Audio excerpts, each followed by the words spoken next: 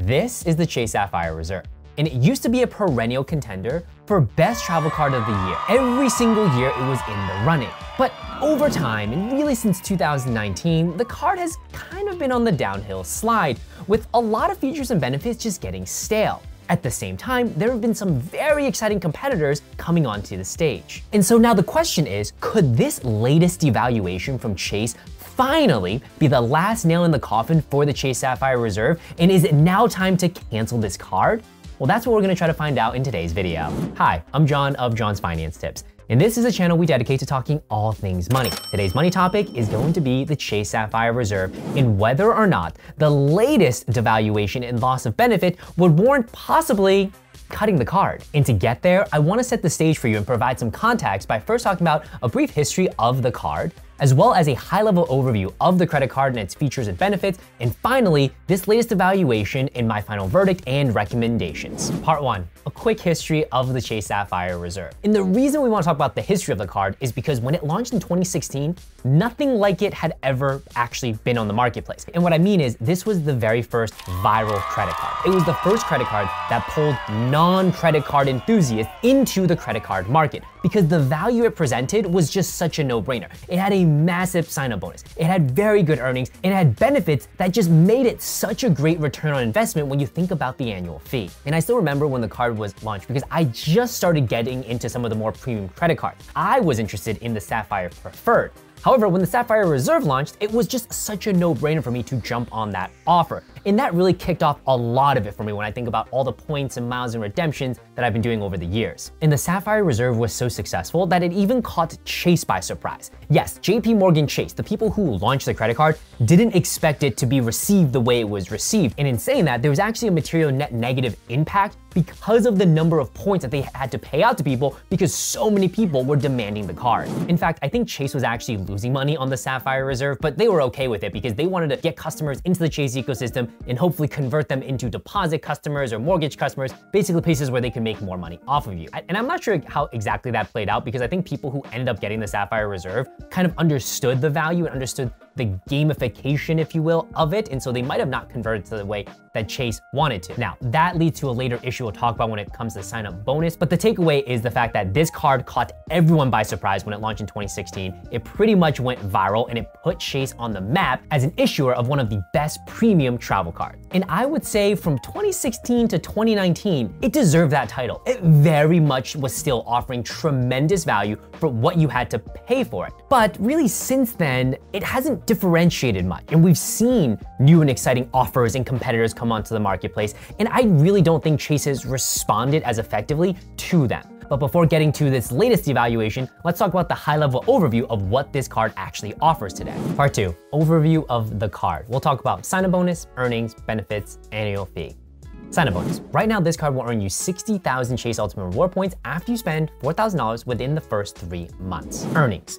This card will earn 10 points per dollar spent if you book your hotel or car rental through the Chase Travel Portal, 10 points per dollar spent if you book any dining through Chase Dining, 5 points per dollar spent if you book your airfare through the Chase Travel Portal, 3 points per dollar spent if you book any dining, 3 points per dollar spent on all travel, and 1 point per dollar spent everywhere else. Now into the benefits, where a card like this should really start to shine. So this card has a $300 annual travel credit. Super simple to use. As long as you swipe your card and it codes as travel, you're gonna get a credit for it. The card also has a $100 credit to global entry every single year. Remains to be seen whether it'll be elevated because global entry prices have just gone up, but regardless, if you were to get it now and you swipe for global entry, you should be good. Next, this card offers transfer partners. So in this whole travel hacking points and miles game, you're gonna get the most bang for your buck when you take points from a program like Chase or an American Express or Capital One, and you move it or transfer it to an airline or hotel partner, because there you can find some sweet spots to get more value from your points. And Chase has a number of transfer partners. One of the ones I think is most valuable for the most amount of people is going to be Hyatt. Hyatt is probably the last standing hotel program that actually has an award chart and that you can actually get good value from your points. Unlike our friends over at Marriott, where you absolutely get almost no value from your points whatsoever. There's a bunch of different examples for Hyatt that we can run through. One of them would be potentially staying in New York City. You could spend 40,000 Hyatt points, or you could spend over $1,000 at the Park Hyatt. But Chase isn't just limited to having Hyatt as a transfer partner. You can also transfer your points to Air France. With Air France, with 50,000 points, you could fly one way from North America over to Paris. Instead of spending $4,000 or $5,000 out of pocket, it would be that 50,000 points and about maybe $300 to $400 in taxes and fees. However, if getting out to Europe isn't quite your cup of tea, you can take your points from Chase, you can transfer them to Air Canada's Aeroplan, and you could book for a flight from North America all the way over to Asia, maybe flying on Singapore Airlines for 87,500 points and about $100 or so in Canadian dollars in taxes and fees. That otherwise would have cost you $4,000 to $5,000 cash. Again, there are a billion different ways that you can mix and match and transfer and optimize, but really just want to show you at a high level how I would do it. And if you want a way to find award seats, what I actually use is a program called Seats.aero. It's 100% free to use. If you're searching from now until maybe 2 to 3 months out, if you want to look for something 9 or 12 months out, you will have to get the premium version. I subscribe to it. I think it's totally worth it, but again, you don't have to. Feel free to check out the free version to see what award seats are available to you. The Sapphire Reserve also offers you a 50% bonus if you redeem your points through the Chase Ultimate Reward travel portal. So for me, I've got about 2.4 million Chase Ultimate Reward points. If I just used that and redeemed it through the Chase Ultimate Reward travel portal, that would be worth a little over $36,000 in travel. Now, you could also make an argument though that 2.4 million could be worth significantly more if they transfer them around, but this is a good way, especially I think domestic economy, even sometimes long haul economy, where it might make sense to get the 50% bonus by using your points versus the transfer partner option. This card also gives you benefits to access lounges. Specifically, you get a complimentary Priority Pass membership. And so with Priority Pass at airport lounges, instead of having to go to the airport, right, get that really crappy cold cut sandwich, fighting for a seat at the gate, trying to connect to the crappy Wi-Fi, you go to an airport lounge, there's free food, usually free booze, there's gonna be Wi-Fi, there's gonna be seating, and if you're out in some place like Europe or especially in Asia, things like day beds, shower cabanas, like all that is available to you free and complimentary by having Priority Pass, and you get Priority Pass complimentary of having a Chase Sapphire Reserve.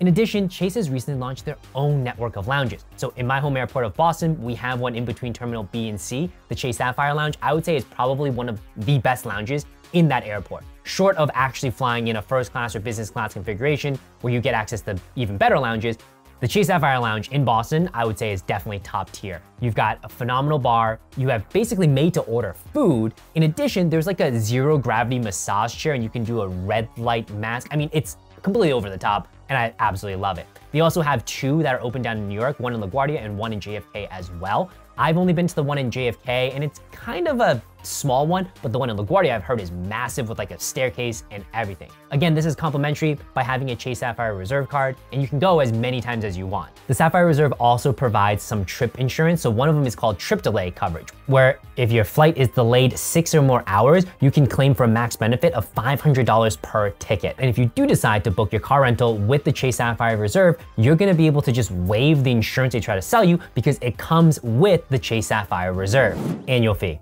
This card comes in at $550 a year. Remember, you do have a $300 travel credit, and so effectively you're paying $250 a year for this card. Now the tomatoes and potatoes, the part 3. What exactly is this devaluation and update that could potentially have some people thinking they should axe the card? Well, that has to do with the Priority Pass benefit. So when the Chase Sapphire first launched, it had some amazing benefits. One of them was Priority Pass. And what was unique about the Priority Pass from the Chase Sapphire Reserve was that not only could you go to lounges, you can also go to certain restaurants that you would get a credit anywhere from $28 to $30, as well as for your guests to be able to dine. And to me, I actually thought this was a phenomenal benefit because if you know anything about lounges in the US, a lot of them are pretty meh.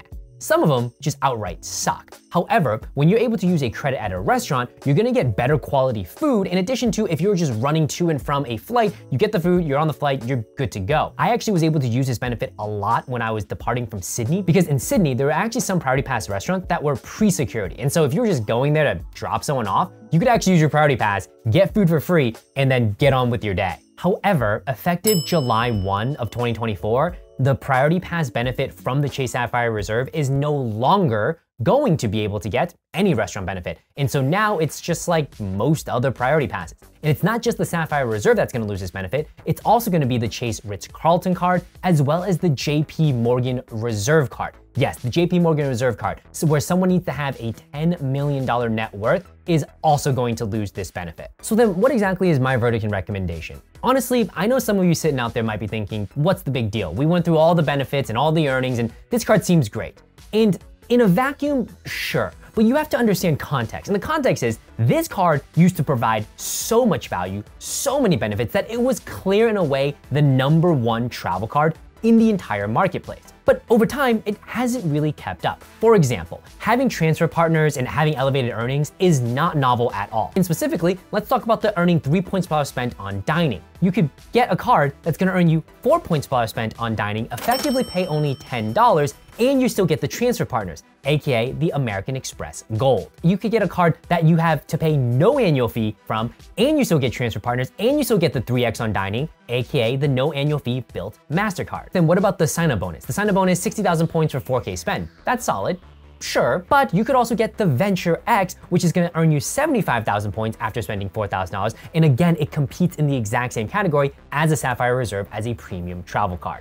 Not to mention, the Venture X is actually putting $5 back into your pocket instead of you having to pay $250 effectively. So hopefully this is painting the picture that the card is great, but then what used to make it special? Well, what used to make it special was the fact that the Chase Sapphire Reserve was one of the last holdouts in the premium card category that had a priority pass membership that gave you restaurant benefits. American Express Platinum used to have it, and I think they lost it in 2019, and the Capital One Venture X, I believe, lost it in 2022. And so the Sapphire Reserve was the last holdout, and with the loss of it, it's just not that much meat on the bones for the everyday person, in my opinion. To get the restaurant benefit now, you have to get the City Prestige, which you can apply for. The other card is gonna be the Venture X business flavor, not the personal. You can also get it from Bank of America Premium Rewards Elite card. And the only reason no one's really jumping at these cards is, well, the Bank of America one is just not in a large ecosystem. You don't have transfer partners. The Venture X, it is a solid card in my opinion, but you have to be comfortable getting a business card. And the City Prestige, you just can't apply for. So then allow me to make an argument of why someone would keep it, because I clearly still have my Sapphire Reserve. The reason you might want to keep it is the fact that you get a 50% bonus if you redeem your Chase Ultimate Reward points through their travel portal.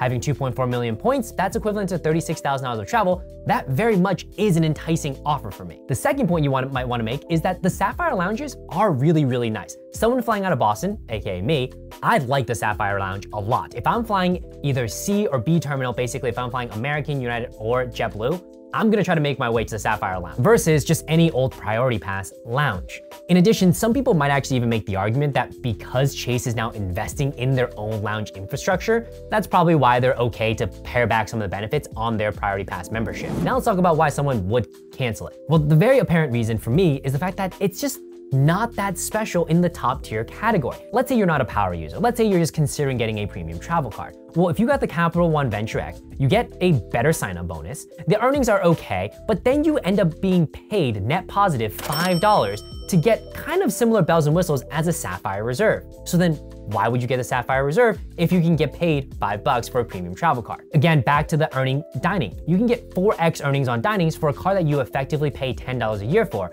in the name of the American Express Gold. You still have the transfer partners, so why get the Sapphire Reserve to pay a higher annual fee to get those transfer partners? And if you don't want to pay an annual fee, the no annual fee built MasterCard comes in with the 3x on the dining earning, and you have the transfer partners still. And so in my opinion, I think there's just better options out there other than the Sapphire Reserve if you're not gonna take advantage of the 50% bonus and if you're not gonna take advantage of the Sapphire Lounges. Though, as always, folks, this has been a great video. I would like to hear from you all. If you currently hold a Sapphire Reserve, are you planning to keep it? And if you don't have a Sapphire Reserve, does this deter you from potentially applying for it? And if you'd like to support my channel in any way, all of my top card offers are gonna be linked down below. Feel free to check them out, and I'll catch you on the next video. Peace.